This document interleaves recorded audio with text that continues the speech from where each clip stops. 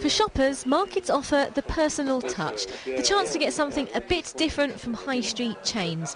Antiquarius has been on the King's Road since the 1960s, but if developers get the go-ahead, these stalls will be replaced by an American fashion retailer. I couldn't have a shop on the King's Road, but by joining together with these others, you know, we're a big attraction because of the diversity.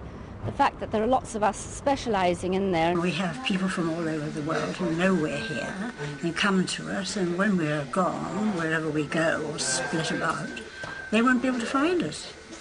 And of course, it's our livelihood. There used to be a lot of small individual shops which had no equal anywhere in the King's Road.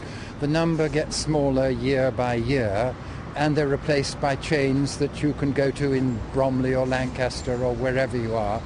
Well, it was built in the 1920s and it is a Grade 2 listed building, which means it does have some protection. The local council say, though, what happens in the inside is really up to developers. The developer also owns the Grade 2 listed Camden Passage in Islington. Once a thriving antiques market, now it's closed and will be leased to a fashion retailer. And the company own this part of Brixton Market. Here plans are to build a 10-storey apartment block and size down the shops. The place needs tidying up, needs a lick of paint, needs this doing, needs that doing. But I can't see us redeveloping it and kicking everybody out for 2 years and expecting us to relocate and still have a business left. I just think it's overstretching things. Some people could say you've got it in for London's markets.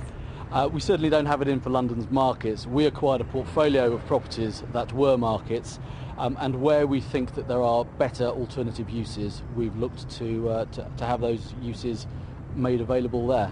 The fight to save independent shops is countrywide, and with these battles being waged in different parts of the capital, where we shop is more political than ever. Aisha Baksh, BBC London News.